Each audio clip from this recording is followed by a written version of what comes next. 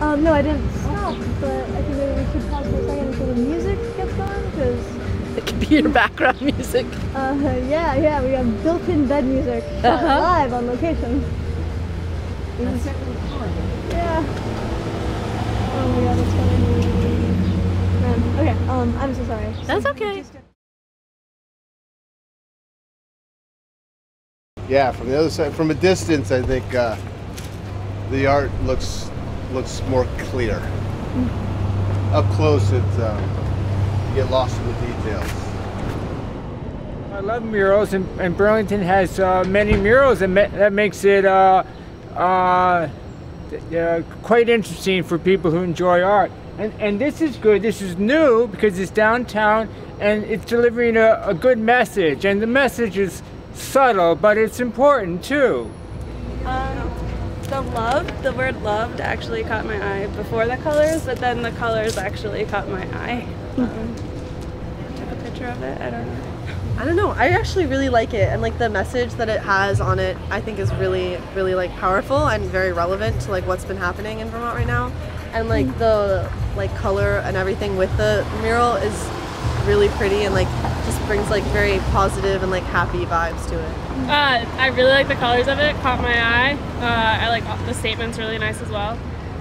Yeah, I mean, we were definitely drawn over by how it looks, but also the message. I mean, I saw them painting this, but I hadn't seen it finished yet, and it's just like very colorful, and it's also cool to see like new things come up in Burlington, because like you don't always see something new every day. Well, I saw the guy put it up just in outlines for a day, and then he spent, I think, the next 2 days filling it in. And I don't know, it's everyone's been appreciative, and I think it just adds to the richness of all of the beautiful art that's just everywhere in the city. It's a great place to be. Wonder. And the guy just seemed so dedicated. I don't know. How does it make you feel? Happy. It's nice. Everybody, I think, should know that they're loved. I took a picture of it and put it on my Snapchat so everybody can see it. Did you see the message on the side? I didn't. I saw it from across the street. Drug addiction and human trafficking is something that I don't think we talk about enough, and that we say happens in other areas, but it's here in Burlington, so it's important that we talk about it. Yeah, I work at a group home actually, so I know a little bit about human trafficking, and it's a very serious thing, and I have family who have struggled with abuse, addiction abuse, and they've gone to rehab, and I didn't know that this was for that, and it's just awesome. I think it'll definitely get the message out more. I'm a nursing student, and in my pediatrics class we definitely learned about 211 and just getting out the info and then having them do what they would like with the info. So yeah, definitely.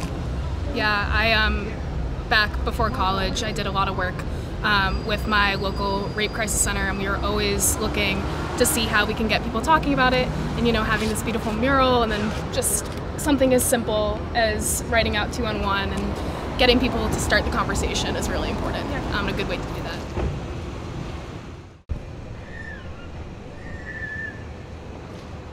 And Aimee, was it your idea to put this mural up, and why? It was my idea.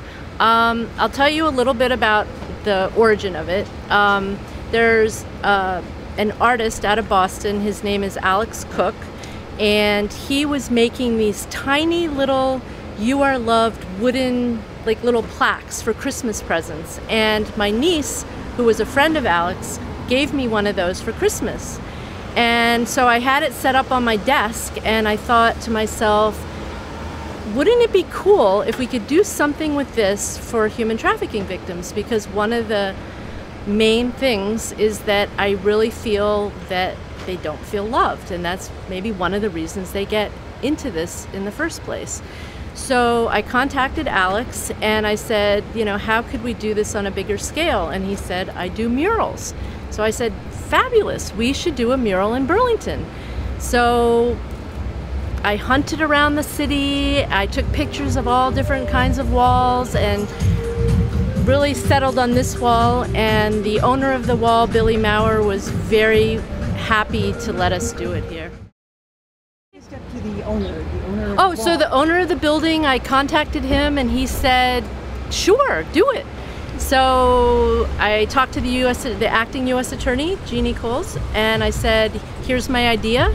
And I laid it all out for her and she thought it was a fabulous idea. So she agreed that the office would sponsor it.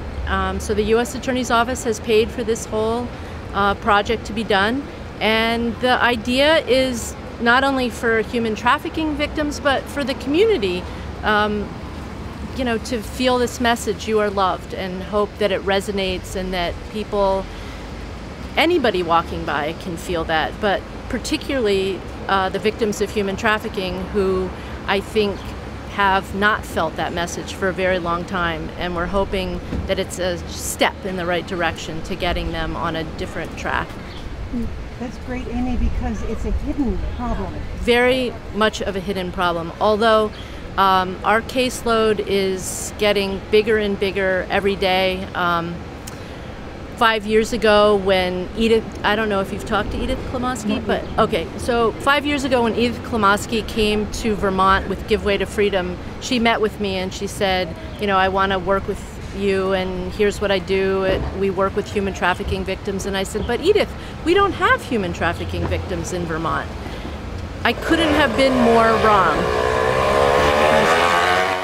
How did you wake up then to the fact that there was so many Well, human trafficking? I think part of the problem was we've probably always had human trafficking victims, but we didn't know what to look for.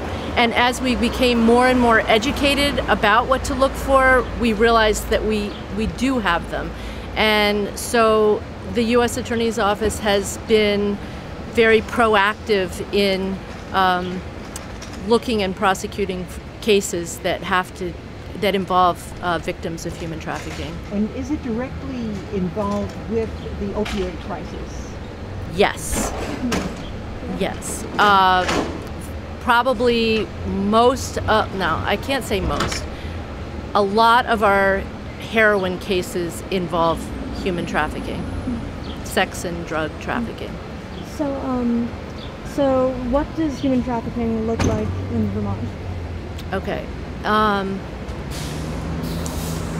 mean, it varies from case to case, but what I generally see is that women get addicted to opiates one way or the other. Either they get sucked into what looks like a happy, fun, supportive relationship, and it really turns into a relationship where they're being used to move drugs, and one of the ways that they get paid is through drugs. So they get addicted to drugs, and then to be able to keep up their habit, they have to work, and part of this work is sex trafficking, and it just becomes a vicious cycle. So what I'm seeing are girls who are mainly addicted to heroin. Some of them have been addicted to fentanyl, who don't have a stable environment,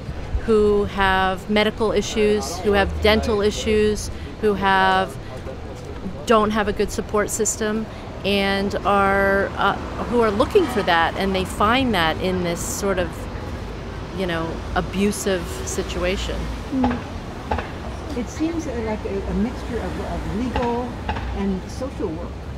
It is. Yeah. Could you explain a little more about that? That's really difficult because let me just tell you about this. It's just, so I work for the U.S. Attorney's Office. Obviously, our mission is to have a healthy community, but also to prosecute the people who are selling drugs, who are trafficking people.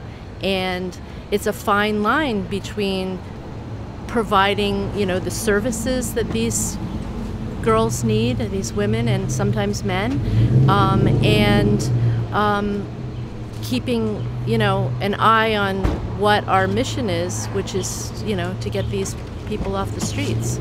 So it's kind of a dual purpose. Let's go over to the writing here on the beautiful mural. Sure. And tell us about 211. Okay.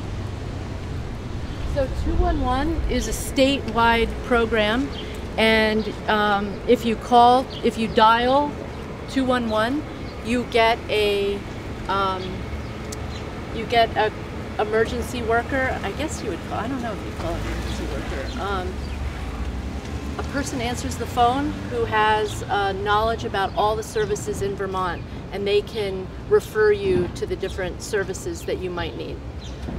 Okay, that sounds great.